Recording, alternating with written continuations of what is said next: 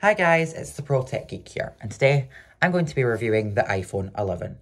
So, I've had this phone since it came out and I've loved using it. I just went for the base 64GB of storage and I went for this red colour. I really like this shade of red, as on the new iPhone 12s, the red looks more like a salmony pink. So if you want a nice shade of red, definitely go for the iPhone 11. So let's talk about the design. So it's a glass back and a glass front. It's an aluminium frame, and there's a bottom speaker grill here, and one at the top, and a lightning port here. And the overall design feels really nice and premium, and I think that's just something you come to expect from Apple. So let's look at the front of the phone. So it's a 6.1-inch liquid retina display, but it's not as good as an OLED panel like on the new iPhone 12s, which is a bit of a shame, which means you can't view full 1080p content, but I feel like if you've never used a phone with an OLED panel, you should be okay. But what about this notch here at the top? Well, some people hate it. Personally, I don't mind it. I feel like eventually you get used to it, but I think this year Apple really needs to consider shrinking it down, as we've seen other smartphone manufacturers making much smaller Face ID sensors, so I think Apple really needs to cut the size down this year. So, let's talk about the camera. So it's a dual camera lens setup here with the flash below, and they're both 12 megapixels. And it's a normal camera and an ultra wide. And I feel the inclusion of the ultra wide camera lens was really nice, and I feel like it's much more useful than having something like a telephoto lens, so I think that was a good choice for Apple to put in the ultra wide camera lens. So it also has a night mode on the normal camera lens, so it works when it's dark. So if I put my finger over here, you see up at the top, and you can just, there we go, you can make it brighter or darker. But it only works in the normal camera lens. So if you want the night mode on both camera lenses, you'll need to get one of the new iPhone 12s.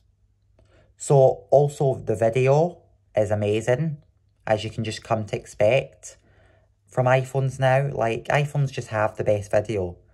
And yeah, you can always expect good video quality that's really nice. So let's get into the performance. So on the inside, it's an A13 chip, which obviously isn't as good as the brand new A14 chip, but I don't think most people will notice, because the A13 chip was so good, and I think your phone will still feel fast from years to come. So I'll show you the Geekbench score here. It was 1,326 single-core score and 3,183 multi-core score, which is a really good score, and I think even, you know, heading into the next few years, your phone will still feel fast. So the phone only has 4GB of RAM, which is a bit of a shame. Apple usually does optimize their RAM pretty well, but every now and again, I'll go into a YouTube video and it'll be closed down. So it is a bit of a shame in that point of view, but if you really want more RAM, buy one of the new Pro models, because they have 6GB of RAM. Something that Apple doesn't have on any of their phones yet is an 120Hz display, which would just mean your overall phone would feel faster when you're scrolling about. So I think Apple this year on their new phones needs to include an 120Hz display. So overall, performance is really good, and even without the A14 chip, I think most people will still enjoy this phone and think it is very fast. The battery life in this phone will really depend on how much you use your phone. Personally, I'm a very heavy user and watch a lot of YouTube videos and stuff on it. But if you're a lighter user or a medium user, honestly, it should probably get you through the day. But for my usage, I usually do need to top up throughout the day. So if you're a heavier user, just consider that and maybe make sure you're close to a charger or like a battery bank. Let's get into some of the extra features of this phone. So, it has Qi-compatible wireless charging. Let's see if I just put it down. There we go, your phone starts charging. The only bad thing is, this phone only charges at 7.5 watts, compared to the brand new 15 watts on the iPhone 12s. And it also doesn't stick to the back of your phone, which means you've got to angle it right.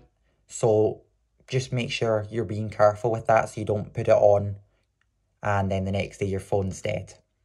This phone also is IP68 dust and water resistant, which means you're good for 2 meters underwater for 30 minutes. This phone also has a Face ID scanner here at the top, and see, it's fast and reliable. There we go, it opens your phone. The only bad thing is, during the pandemic, obviously we're all wearing masks, which means most of the time I'm having to put my passcode in, which is very annoying. So I really hope that on the new iPhone 13s, Apple decides to put in a Touch ID sensor somewhere, maybe in the button or in the display, just that we can get into our phones. So yeah, that's the extra features of this phone you might have been wondering about. So overall, I love this phone. Even in 2021, I would still recommend it, especially as it only costs £600. So I think you're getting a really good deal. Even in future years, I think this phone will still feel fast. And I really hope that by watching this video, I've helped you on deciding what phone to buy.